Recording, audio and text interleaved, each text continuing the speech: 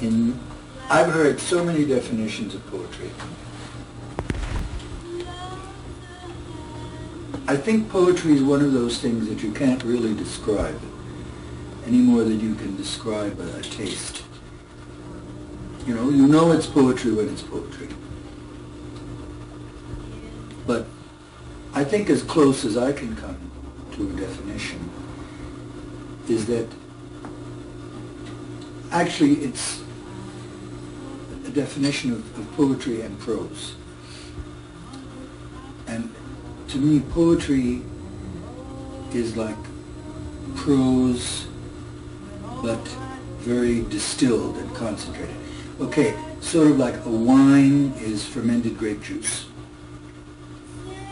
It has some kick to it and then body and flavor. Well, that's prose.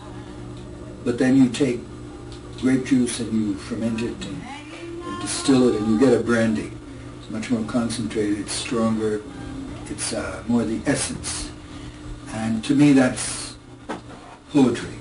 But again, that's not a definition, it's just simply an image. Poetry is a very intense way of imparting